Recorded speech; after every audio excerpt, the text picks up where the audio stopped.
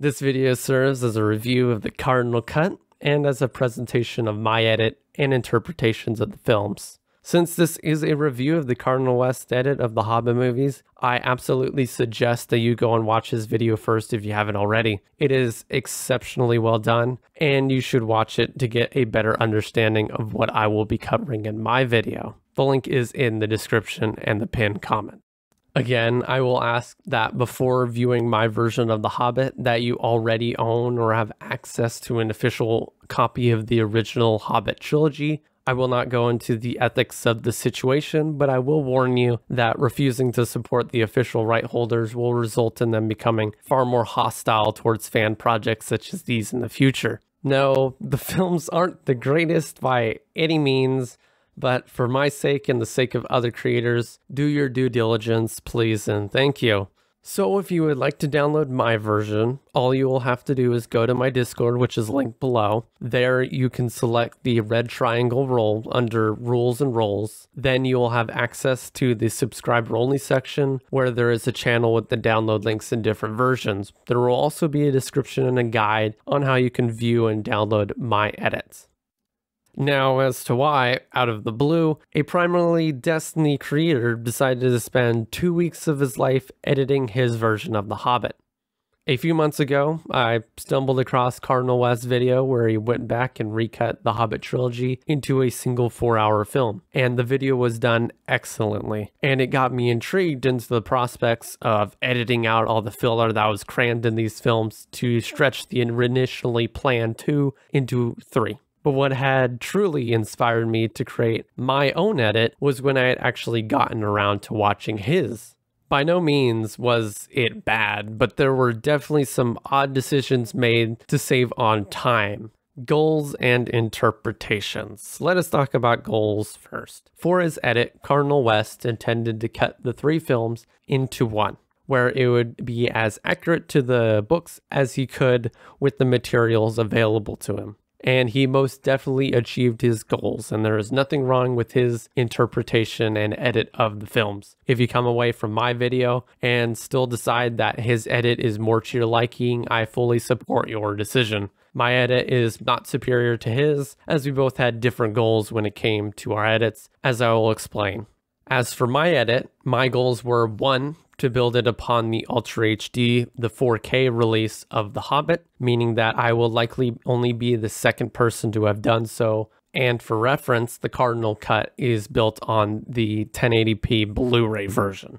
2, I would make it ultra-wide friendly, because despite the film being in a 2:3:5 ratio, many of the other Hobbit edits were rendered in 16:9.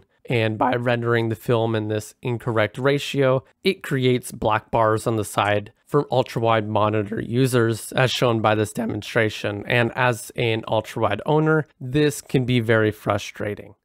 3, like most other edits, I plan on cutting out as much unnecessary material as I can, while 4, maintaining the pacings of scenes by trying to make cuts as seamless as possible. So let's talk about the differences. As you can tell, my goals are very different in comparison to the Cardinal West edit. I focused on the flow of scenes to make it much easier for first-time watchers or those who haven't seen the movies in a long while his interpretation is excellent for those who just want to get to the good parts of the movie and can fill in the gaps created by some of the more significant cuts. For comparison, his film is only 3 hours and 35 minutes long. Mine is 4 hours and 18 minutes long, both without the credits. My edit is about 45 minutes longer, mostly from my inclusion of some of the aspects of the Battle of 5 Armies and some other smaller areas throughout the films. So as to why I chose to do 2 movies in comparison to his single for the Cardinal cuts, 1, because of length. It is much easier to get away with 3.5 hours versus a 4-hour film. I also believe because that there were initially only 2 films, the first being An Unexpected Journey and the second There and Back Again, splitting them into 2 smaller, more manageable movies to me was the right choice.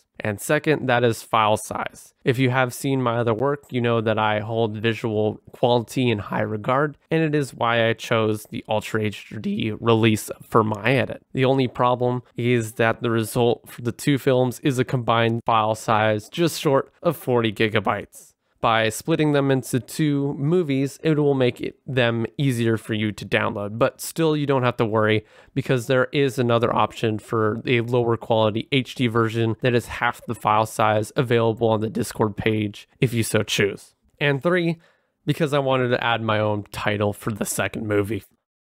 Alright, so as to the actual review of the Cardinal cut and the differences I made for my edit, as alluded to earlier, I had just a few problems with the Cardinal cut. Mostly that some of the cuts are just jarring and come out of nowhere. Most of the cuts are executed very well in the film and help reduce much of the filler that was packed into them. Others not too great. Some I understand were because of time but still remove some good parts of the movie. Some that harm the scene and didn't change much anyway. And some that just don't work in practice. And of course, spoilers. To inform you that there are spoilers ahead if you would like to watch either edit on your own first. And I will tell you that I won't be covering every difference between the 2 movies because there are many that I've made for personal tastes, such as my decision to have movie titles in mind. So I do suggest you go watch either of our edits first. The major differences in our edits.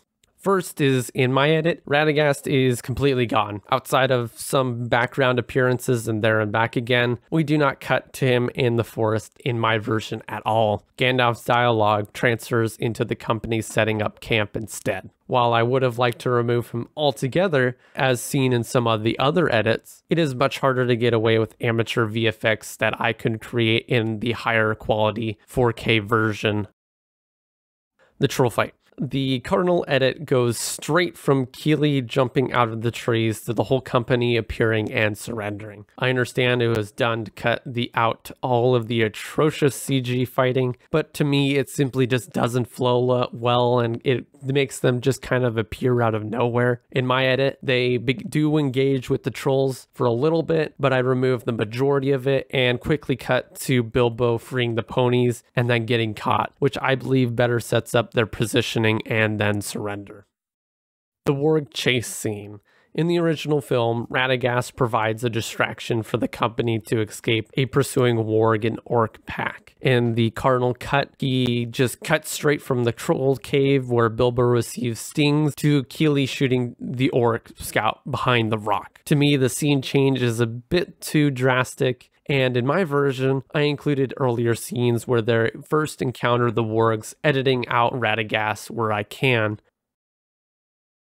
Gandalf can teleport? This was one of the strangest cuts in the Cardinal edits. The way it was done seemingly had Gandalf teleport from outside into the cave entrance instantaneously. For my version, I chose to leave the establishing shot that was right afterward, and then cutting to Gandalf, giving him enough off-screen time to make it to the cave entrance.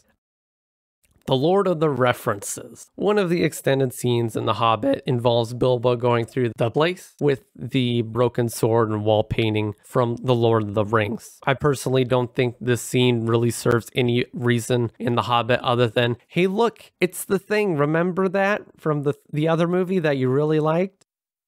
I removed it in my version. A homesick Bilbo. After they depart from Rivendell, when they actually reach the cave, in his edit, he goes straight from them sleeping to the backdoor entrance opening, which in turn removes the scene where Bilbo attempts to go back to Rivendell. I understand this was most likely cut for time, but the scene to me is critical for Bilbo's character and setting up what Thorin says later after they escape the goblins. In the scene, Bilbo's character arc is being forced to overcome his desire to head back home to safety and learning to fight for others. Removing the scene also makes Thorin's harsh words later on, since he overheard Bilbo attempting to leave the company after they escaped the goblins. His words seem far less warranted. Additionally, the scene shows how elven swords glow and function, hinting how Gollum is not just another goblin. Escaping the goblin tunnels. Another jarring edit is where Gandalf comes out to save the dwarves from the goblins. In the Cardinal cut, it goes straight from Gandalf appearing directly to them fighting and running away. It was, to me, just way too fast. They go from being on the ground to running away in just a single cut. In my edit, I allow the scene to take its time and develop naturally into them running away, while still cutting out the majority of the nonsense. The Eagles and Thorin's wounds. In the original, Thorin faces off against Azog, resulting in him being injured and dying. For some reason, this gets left in the Cardinal cut despite him removing Azog. If you remove the whole scene with him being hurt, then I think it would follow that you would remove scenes that show him as such, right? In my version, it is implied that he's just taken away with the Eagles without showing him losing his shield or dying. It isn't perfect because you can still see his wounds when they reach the rock, but it has mostly been removed. The Forest of Mirkwood. For my edit, I decided to remove the extended edition bridge scene to get to the disorienting nature of the forest sooner. While doing so, I also removed Bomber being knocked out. The same was done in the Cardinal cuts, but there were still scenes of him being carried without explanation. The next difference is where I end part 1, which is right after Thorin refuses the offer and gets imprisoned in the elf dungeons. Here I end an unexpected journey, and there and back again begins. Haggling with Bard. In my edit, I left in more of their dialogue and used it to justify their motive to steal from the Armory later. Entering Lake Town. In the Cardinal edit, he skips straight from them getting into the barrels into Bard's house. In mine, I keep it closer to the original, but still cut out Alfred and the spies. Breaking into the Armory. After creating my edits and revisiting the Cardinal cut, this was one of the most shocking cuts made. In his version, after the flashback and Thorin talking, it just cuts straight, kind of out of the blue, to them stealing from the armory. In mine, I left the scene continue to where the dwarves are disappointed in Bard's weapons. In it, Thorin and Dwalin give each other a look. Then we cut to the armory. I think it presents to the audience that there is a need for proper weapons, explaining why they make the decision to go to the armory and break in.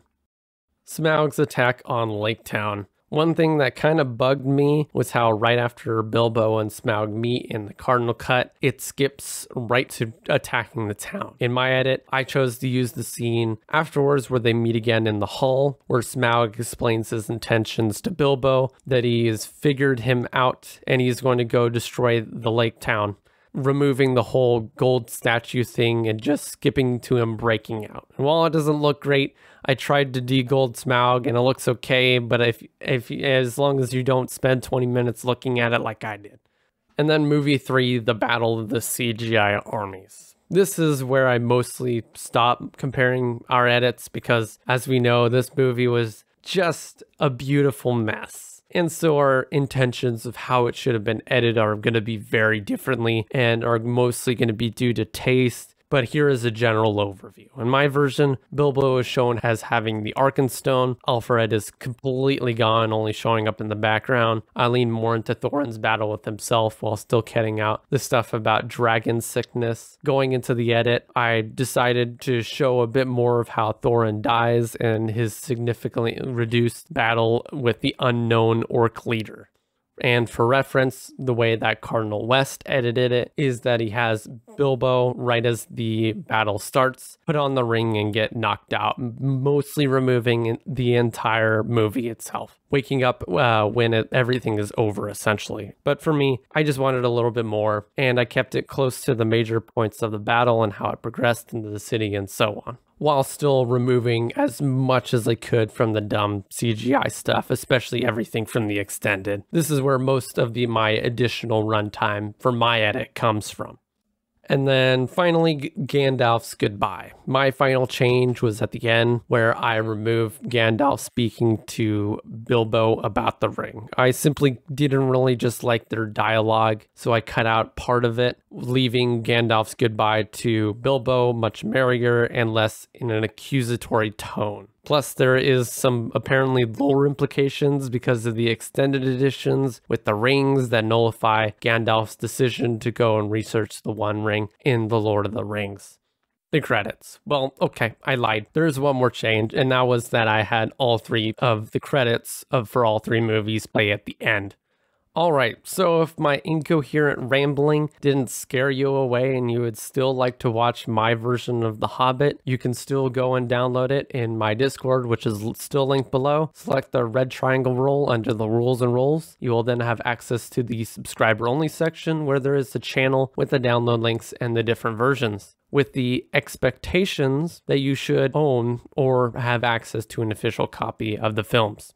Conclusion. I will be holding on to the project files for my edit as long as possible, so if you find that there are any issues or you want to suggest any changes, I can still go back and attempt to fix them. And if you haven't already, please do go and watch the Cardinal West video. It is excellent and goes over much of what I didn't cover in this video. I just want to say that his edit was definitely a joy to watch, and that I am in no way trying to replace or smear the work that he had put into making it. I believe that all edits are equal and that neither of our versions of The Hobbit is superior to any other. I want to thank Cardinal West for inspiring me to make my own edit. The process of going through editing an entire trilogy on my own has taught me new editing skills that I will hopefully be able to bring over into my more normal Destiny content. I want to thank you for watching and for any suggestions or opinions you might have about my edit of the films. My name is DJ, and welcome to Ravenomics.